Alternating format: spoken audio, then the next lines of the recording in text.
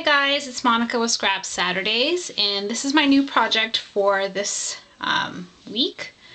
And I'm using the My World cartridge again, and I will be making a compass that's on page 22.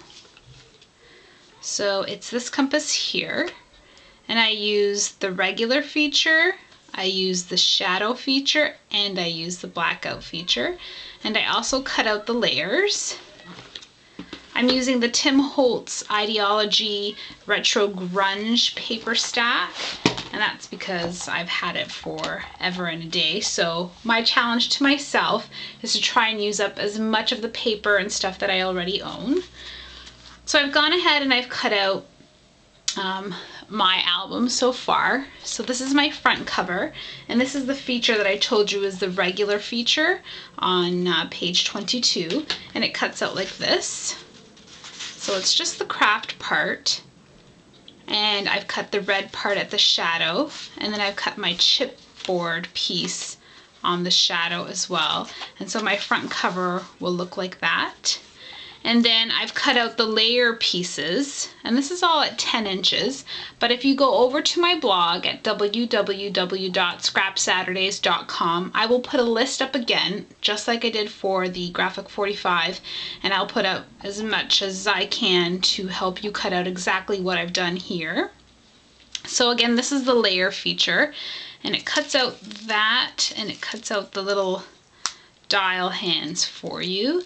It only cuts out one, but I cut out a few more to give me some more dials and hands there. So I've done that. And then I've gone ahead and cut out some blackout feature in the craft again for the other side of the back of my album. My inside pages are the Tim Holtz pattern pages, and they're cut out with the shadow feature. And what I did first was cut down my paper to 8.5 by 11 and keeping into where the pattern was going to be.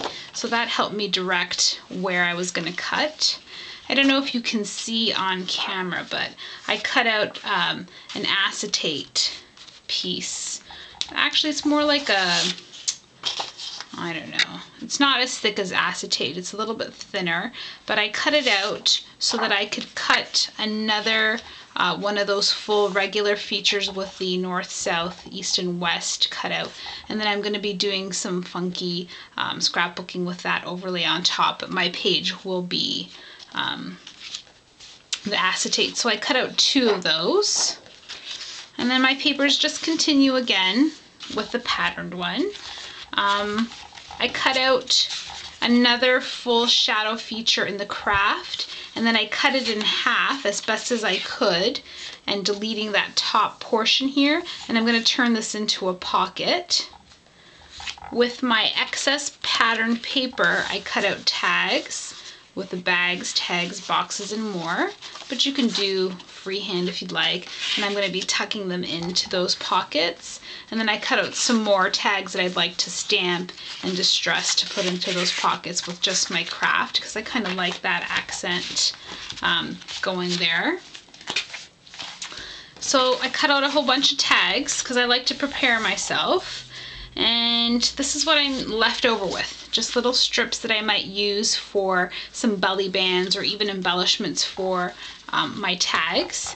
Using my sister-in-law's robot cartridge, I cut out all of these little gears because I don't have the Tim Holtz die, so I thought that was the easiest way. And I used some Recollections metallic paper, and I just did various sizes and shapes, and I may not use all of them, but I always like to prepare myself, and then I can keep them for something else.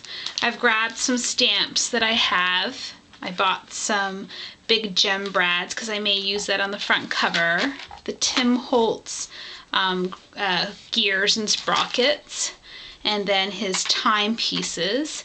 And then I just got this other stamp set that I might be using the clock for. And that's it. It's going to be very masculine, so there might be some ribbon, but not too much. Just basically a lot of metal and stuff like that. I haven't bought a chain yet for the top portion of the album, but I think that's how I'm going to bind it together, is with some actual chain. And so yes, I'm excited to do this. This is my project. I thought it was funky. You can use whatever paper you want. You can do whatever color combination you have. I will be doing the same thing, 2 or 3 little series of videos of how I put it together as best as I can, using the best camera angles that I'm going to try. And I hope you guys enjoy this one. I'm so excited. I hope it turns out really neat and cool. And thanks you guys for everything, for all my subscriptions. And enjoy. Again, go to my blog, www.scrapsaturdays.com, and I will be posting a list of supplies so that we can do this one together. Have a great day.